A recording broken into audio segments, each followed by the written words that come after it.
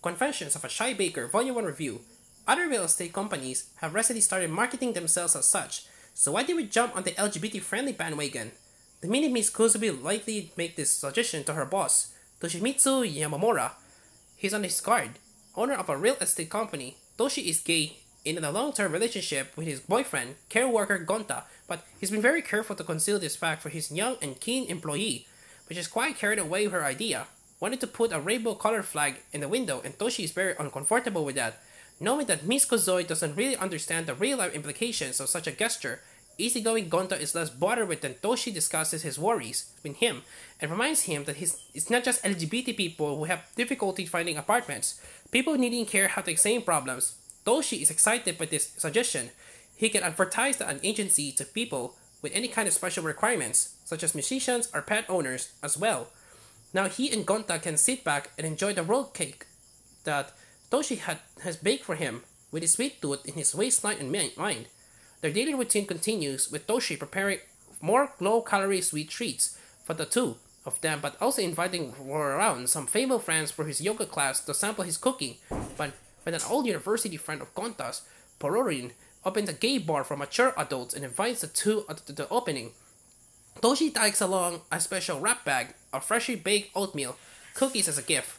Pororin turns out to be in full-on cliche camp gay bar owner mode, wearing a loud shirt and asking Toshi indiscreet questions about his sex life with Goni, which, understandably, but puts Toshi in a really bad mood. The final strip comes with Pororin tells them how much he hates homemade food, but it is steers the calm waters of Toshi and Gonta's relationship. A phone call from Toshi's parents sparks a life-changing encounter. Toshi's aunt has had a fall, has had to go into care, so she's sending Toshi one thing she can find a home for. What could this possibly be? Now read on. Having recently come to the end of another series of the Great British Bake Off, Kane Bakers and Mobsters might be looking around for other cake-based media. It was better than this genial slice of life, which with each chapter featuring a recipe from a sweet treat and the emphasis being on healthy living and low calories. Recipes range from coconut whipped cream royal cake, Swiss roll in the UK, drunk almond milk pudding to baked pig tofu donuts. Delicious. Some of the ingredients, okara, or silpop, and seiklis might be rather difficult to find in UK shops, but recipes like spice gateau au chocolat or oatmeal cookies are definitely adobo. Toshi talks us drawing the instructions as he prepares the recipes. Masashiro doesn't fool me Yoshinaga's "What did you eat yesterday?" Undoubtedly an influence and an excellent one on this title. There's an explanatory page at the end of each chapter called Toshi's Bite-Sized Notes, with extra culinary tips relating to the feature recipe if it prefers your BL protagonist to be young and good looking. That this story will probably not to be your cup of tea, but passing it by will be a shame as it full of dryly witty observations about contemporary life from a gay perspective and includes some delicious and low calorie, maybe lower, recipes for cakes and desserts. The central couple make a believable middle-aged pair, comfortable in a relationship, understandably wary of the gaze of others like Miss Kozoi who tends to make assumptions without seeing the possible implications. There's a chapter in which Toshi remembers the Goonies. He went drunk once ordering a birthday cake by phone from a bakery for Gonta. He finds himself unable to answer the most basic questions, how many candles, because of his fears that we revealed that he was gay to the bakery, and how could he pick up the cake in person. All the agonizing lead to him canceling the order and making a cake himself, the first of many. This is the first manga I read by Masaomi Ito, and the first I take it by license in English under much of his earlier output is seinen or shonen.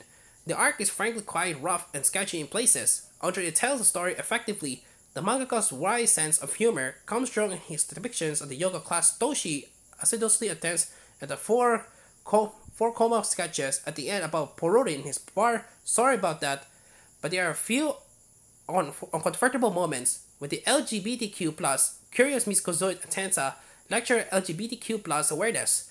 She finds herself in a discussion group with a cross-dresser who will portray her in silhouette, referring back to Matsuko Deluxe, a cross-dressing TV personality who she's ingenuously told Toshi she likes. I don't think that the mangaka intends to portray this character as black drunk, although the all-black figure raises an awkward questions at the reader's mind. I'm sure that the plan was to remind Japanese readers of the TV personality without actually depicting them. The translation for Tokipop is by ever reliable Katie Kimura, who copes effortlessly with all those recipes. A second volume has already been released in Japan, and its first volume is currently available as a digital version. The print version is scheduled for February 14. This is the third BL manga I'm reviewing this month by male mangaka, and all three of the titles feature different aspects of what it means to be gay and contemporary Japan. But two of the three have a teen 30 plus rating. If I'm honest, I don't think this title will appeal to a young teen audience unless you're keen on cooking low calorie sweet treats. 7 out of 10.